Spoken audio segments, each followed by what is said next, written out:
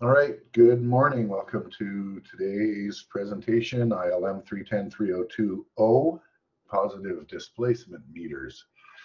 Nice short little presentation today, just over 30 slides. Nothing too obtuse here, nothing too mind-blowing here. Um, Basic understanding of positive displacement meters. So we'll look at a few different types, objective-wise, similar for all of them. So we'll look at principles, applications for positive displacement meters, components, installation, maintenance, calibration, and then advantages and limitations of positive displacement meters. So pretty straightforward objectives today. So we're going to look at a couple of different groups, I guess. First, we'll look at PD meters, several different types of liquid PD meters, and then we'll look at several different types of gas PD meters, and you'll see that some of them cross over between liquid and gas, some do not. Big difference, I guess, between liquid PD meters and gas PD meters as we move forward deals with the physical properties of the fluids themselves. Liquids, bigger molecules, gases, smaller molecules. Liquids provide lubrication, gases do not provide lubrication. So when we're discussing PD meters in the big picture, gas provers will have tighter tolerances and more wear, whereas liquid PD meters will have a little bit looser tolerances and be a little bit less susceptible to wear. So let's see what types of devices that we're going to look at here. So on the liquid side, we have a nutating disc, pretty interesting. Rotating vane, pretty common style pump sort of format. Reciprocating piston, same kind of deal. Rotating lobe, like a blower on a car. Then on the gas side, we have a liquid sealed drum, which basically takes a rotating vane and puts it into a sealed container. Rotating lobe, which is the same in operating principle as the liquid version. The bellows meter, everyone's got one of these hanging on the side of your house. This is a common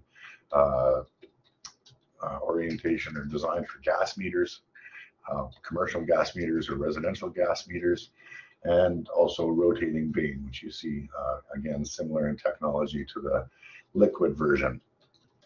Flow measurements taken from PD meters are always at flowing or line conditions. So a couple of key points again, I guess, about PD meters.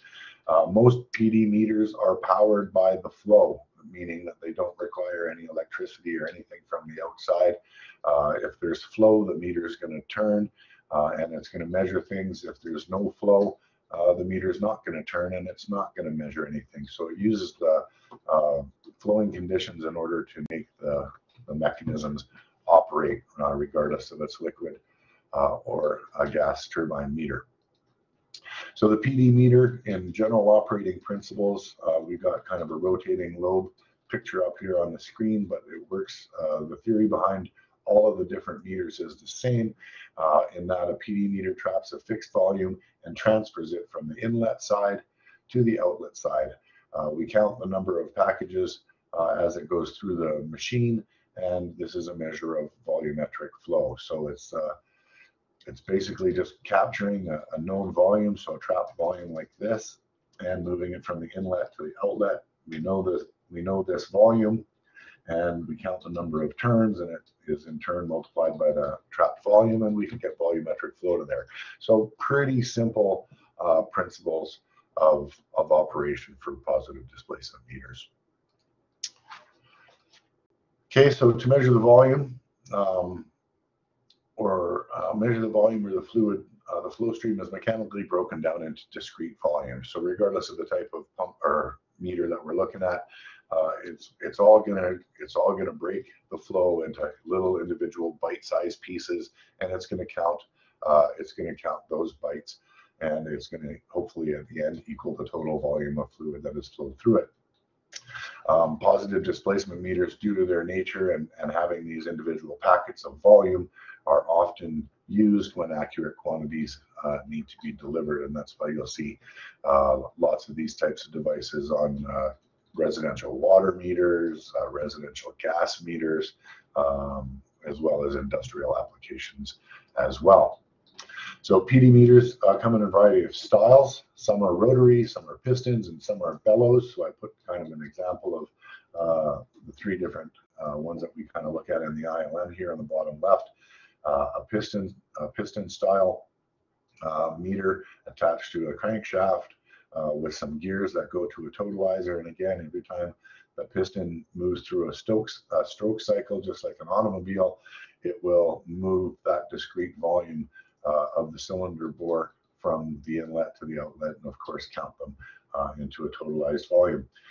Here's a rotary vane style meter. Again, you'll see 4 individual compartments in these rotary vane ones here, and these kind of work. I don't know, the best analogy I can come up with is kind of like paddling a canoe. Every time you stroke the paddle through the water, you're moving a distinct volume. So you'll see the mechanics of these rotary style meters are kind of neat, where these vanes actually pull in and pull out in order to kind of scoop up these discrete volumes of fluid. And then last, in the bottom right here, we have a cutaway of the common bellows style natural gas type meter that you'd find hanging on your house, which uses differential pressure created in these chambers to inflate the alternating diaphragms, at the same time moving some sliding valves. And as that process goes through here, it's kind of like having alternating lungs. It's actually very similar, I guess you could say, to the way a heart operates. I might not be a great example, but it's fairly similar to the way that works. So talking about all these different meters, due to the mechanical nature of these devices, several factors need to be recognized. They must have good seals. They have lots of moving parts, so they do wear out. Having lubrication will reduce wear. Not a problem with liquid type meters. There's usually obviously some type of lubricating quality to a liquid, but in gas meters that can be problematic. If there is wear, there will be something called slippage, and that's just like blow by on an engine, where the compressed gas makes it back into the crankcase past the piston rings. Same kind of idea. Essentially, we're getting more fluid going through the meter than is actually being measured, because some of it is squirting in between the sides. If the mechanical components of any of these meters seize up, the flow will stop. Simple as that. Again, they are driven by the flow itself. So they operate on that, and if any mechanical issues happen inside the meter and they do decide to lock up, flow will also stop as well, because it has no way to turn those compartments from input to output. Dirty flows, of course, problematic and must be addressed before the meter. So we'll talk about things like filters and strainers and de-aerating devices that need to be installed in the piping system upstream of any measuring devices. They are taking individual packets of fluid, so they are immune to turbulence and swirl. So we've looked at a number of different measuring devices up until this point here, and they've all had all kinds of interesting numbers in terms of upstream and downstream piping requirements. And then, of course, the provision for putting in flow conditioning in order to develop the flow profile to something that we want. PD meters are quite different, where they really don't care. They're immune to turbulence and swirl. So again, you're grabbing a packet and moving it along. So it's that's a good benefit to these positive displacement type meters. And here they are linear. So linear, no piping requirement. So overall, they do have a good spot in industry here. Major difference, as I mentioned in the beginning here, the construction is different between liquid and gas meters, largely due to that molecule size. So where do we use liquid PD meters? Lots of different applications, of course, depending on your industry, but some examples include paints, oils, grease, fuels, chemicals in the liquid flow area, and in gas flow areas, you'll see them in laboratories, appliance testing, standards for other devices, and the most common example is natural gas at your home. So lots of different applications for these types of meters. They are used quite a bit for custody transfer, and depending on the design, liquid or gas, there's different applications that could apply. So looking at the liquid meter group that we mentioned earlier, nutating discs, sliding vanes, reciprocating pistons, and rotating lobes. I'll just walk you quickly through the operation of these individual devices. So here we have the nutating disc. And the graphic probably does more than any of the words probably do here. Each rotation displaces a fixed volume. This is standard for all positive displacement meters. You'll find this type of meter, the nutating disc, often used for domestic water supply. So your water meter may be something like this. So the cutaway doesn't really do it too much justice, but you can see what's going on here as this thing kind of wobbles in its housing, that it opens up on one side, traps that, and then as it rotates, it basically squirts it to the output of the meter. Sliding vane. Again, I'm not going to spend a whole bunch of time talking about them. I think you're probably all fairly capable of understanding the mechanical portions of these meters here. So sliding vane, as I said, has these spring-loaded vanes that are mounted on this eccentric rotor. So here's that eccentric rotor that we're talking about here. Again, the graphic doesn't do it much justice, but the idea here is as this eccentric rotor or this cam goes around and round in circles, the diagram moves the chamber here around. I would have preferred to see this cam turning, but at any rate, as this cam pushes on the vanes, it pushes them close to the wall, and you'll see that you get a capture area here, and it moves it over to this outlet side that allows it to go, and then those vanes will retract as they go into the inlet side again, allowing it to fill. Then they will close again to capture that volume, and then move it around to the outlet side again. So each rotation, again, displaces a fixed volume of liquid or fluid. Okay, these are widely used for custody transfer applications. So here's a expanded version of a sliding vane. This is a double case design sliding vane. The benefit of this one here is it distorts less easily, and inspection is a little bit easier, but the operating principles in terms of the mechanics inside are the same as the previous example. Reciprocating piston, probably the easiest one to visualize here. Each piston cycle displaces a fixed volume of liquid. The piston may have two sensors, which allows for better accuracy or half counts. And I don't know, looking at this graph here, it doesn't really even show a sensor, but if I had only one, if I only had one sensor, it would only be able to count full strokes. By having a sensor on each end, it will allow you to count half counts. When that is installed in that way, it's called double chronometry, and that's fairly common in the petroleum industry. Rotating lobe. Those of you who are gearheads, this is a lot like a root style blower that you would find on a car, where we have two big lobe style rotors, and these, you know, can be a foot long or whatever they are, you know, 2 feet long in a car, about a foot long in industry for us. But again, these rotate and are forced by the pressure drop across the meter. The pressure drop across the meter, same thing that drives all the other types of meters. That pressure drop causes the lobes to turn, and as they synchronize, they essentially grab a volume of fluid and transfer that liquid from the high pressure side to the low pressure side. And they usually have gears connected to a totalizer that will indicate the total flow. These are typically used for clean, vapor-free liquids. Again, lots of motion here, lots of contact between these lobes, so there is a requirement for this device to have particularly clean flow. So that's the general operating principles of the liquid PD meters. We'll quickly look at the gas PD meters. Again, there's only a couple of different ones here, and some general things that we have to consider when we're talking about gas. Because of the dynamic properties of gas, the seals must be better than the liquid versions.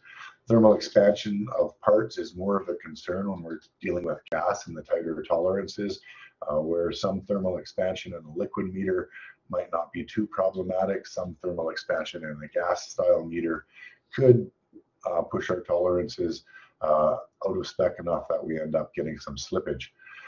These meters are usually employing some type of temperature compensation in order to compensate for thermal expansion or the volume of the case, which might be a little bit tough to wrap your head around, but as the temperature warms up, the volume of the case will expand to some minor degree.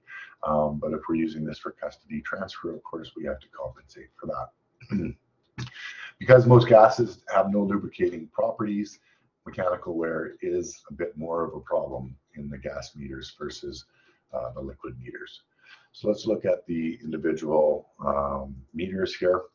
First, the wet gas, sometimes called the liquid sealed drum. And you'll see here, this is essentially a vane style positive displacement meter here, where we have the vane submerged in a liquid, as we see here, liquid sealed drum. So we have this drum with some liquid in it, and the idea is that liquid acts as a seal. You probably won't see this in industry anywhere. This is usually something that's used in the laboratory as a verification or a calibration standard for things that we typically don't necessarily deal with. So appliance testing is the application that's listed in the ILM. Again, the purpose of this water bath is to act as a seal. Second type here is rotating lobe. So here's a bit of a cutaway version of the same technology that we talked about in the liquid rotating lobe here. Of course, the difference is tighter tolerances. These are used for commercial and industrial gas measurement applications here. So you'll see this is the one of the lobes here, and they can have 2 lobes, 3 lobes, and there usually be 2 sets of these lobes that, of course, interact with each other, encapsulating a certain volume of flow and moving it from the inlet to the outlet. Last but not least, we have our bellows meter here. There's a picture of the gas meter on the side of someone's house. This is used for commercial and residential gas measurement. Quick walkthrough of how this works. Again, differential pressure causes the gas to fill the chambers, and the slide valves kind of move it along. This is actually can be compared, I guess, biologically to the way we breathe. We use the differential pressure created by our muscles to fill our lungs, and our heart diaphragms will move that through our body. So same kind of idea as this one fills. Here it displaces the air around it, pushes it through this chamber, which is opened by a sliding valve here that allows it to go out. And then you'll see as it goes to the other cycle, it plugs off the discharge side, so the opposite side of the bellows can do its thing, and it just continues to do this back and forth. So handy dandy, kind of neat. I was told when I was in trade school that if you can turn your meter, swing it out from your house so it's laying horizontal, that the gas will still flow through it, but it won't count anymore. But I've never seen a piping configuration that allows you to do that, and it's probably by design. Installation for positive displacement meters here. Pretty general installation requirements. The flow must be clean, so filters are required if the flow is dirty. They must be in a single phase, meaning that we have to remove the liquid from a gas and the gas from a liquid.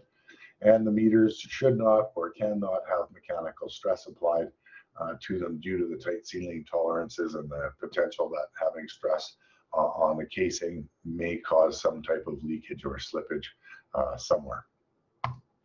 Filters, again, clean flow is important, so you might have to put a filter in there. The ILM states that particle size should be below 100 micrometers. The width of a single hair is about 10 to 200 micrometers, so pretty fine filtering required for these devices, specifically the gas ones, I guess, but I'm sure it applies to both. Removal of gas from liquids. So again, some type of a piece of equipment has to be put upstream before it hits the meters in order to remove liquids from gases and gases from liquids. And essentially for either application, you're going to use a vertical separator, and really the only difference between removing a gas from a liquid and a liquid from a gas is where you're feeding it and where you're taking it out. So basically you could take this separator here, which is taking the gas out of the liquid and allowing the liquid to go at the bottom. If we fed it the other way, we could take the gas off or the liquid off the top and then the gas off the bottom. So needless to say, the design of the equipment is basically the same. It's just a matter of what we're taking out of it. One of the problems that this vertical separator handles in terms of having gases or liquids mixed together is to eliminate something called overspeeding. Overspeeding is a situation, again, that gets caused by a liquid meter relying on a certain density of the flowing medium to keep it spinning at a certain speed. And then if we get a slug of air coming after that liquid, it doesn't have the same density as the liquid, so the rotor is going to slow down a little bit. And then if we get a slug of liquid coming in behind that gas, it's going to hammer on the machine and cause it to go faster than it is intended to go. So that's kind of the idea behind making sure that we have proper phase isolation in our fluid.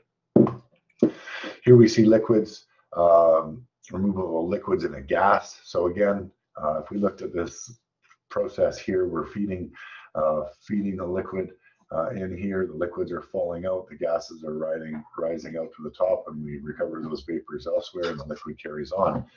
In a gas liquid separator from gas, you see we feed the gas in the top, the liquid flows out the bottom, and the gas flows out the top. So same idea, just depending on what you need to do. Installation, we talked about support and the importance of not distorting the case of the devices that could affect the accuracy here. And you'll see some of the devices might have mounting supports specifically for them in order to alleviate that issue. At any rate, you want to make sure when they're installed that you're supporting the device, not using the piping system to support it. Okay, installation requirements here, no upstream requirements. We want to ensure that we don't have mechanical or piping stresses. We want to make sure that we don't have air pockets in the flow stream because they will be counted as volume. Dirty fluids, of course, could cause plugging of orifices and wear of parts. So some of these things, again, have lots of mechanical components. We have to be aware of that. Maintenance is pretty basic here. Regular routine of lubrication and checking the tolerances are required by most manufacturers. Calibration. Due to all the moving parts, there will be wear, which over time will affect accuracy. These meters will require periodic testing, calibration, and repair in order to maintain these close tolerances. The prover will be used to calibrate a PD meter. From this, we'll get a meter factor that we can apply and assign it to our meter to ensure that we have proper readings. Calibration, oh look, here's our upside down drum calibrator here that we use to prove a meter. Gas meters are generally proved with a bell jar prover. Liquid meters can be proved by volumetric and or gravimetric standards, and there's a number of different ones that you could use. I've just put piston prover in here, for example, as a volumetric prover. Okay, corrections that we have to make for these types of meters. Again, they're on flowing conditions here, and they are subject to wear. So there's a few things we have to worry about. First, we have to compensate for slippage due to low viscosity of the fluid flow. Again, this is all done at operating conditions. And again, increased viscosity or thicker fluids will have less slippage.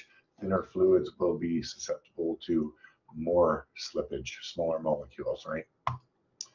Automatic temperature compensation is usually provided by the manufacturer. And again, this is to compensate for changes in the volume of the case that are related to temperature and tolerances in general. Pressure will have little effect on the meter, but keep in mind it should be kept above the liquid's vapor pressure, because just like any other meter, we don't want it coming in as a liquid and going out as a vapor. So we want to make sure that we have proper pressure in our line. Advantages and disadvantages. Okay, so excellent accuracy, 0.1%, very high rangeability. The power to drive the mechanism comes from the fluid. So again, as long as the mechanism is working good, it will flow. If it wears out or there's no flow or it jams, there will be no flow. No upstream piping requirements, but we do again have to be very aware that the fluid must be clean. So we use strainers or filters or deaerators. Wear of parts is a major concern, and you may have leakage error at low flow rates as a disadvantage here. Can also be damaged by overspeeding or liquid hammering. So that wraps up PD meters. Pretty fundamental in their operation and their technology. Widely used in industry for a lot of different applications, and you will, in all likelihood, have to deal with some type of PD meter at some point in your career. So that is the end of today's lecture. I hope you had a wonderful time. I sure did. We'll talk to you tomorrow. Have a good day.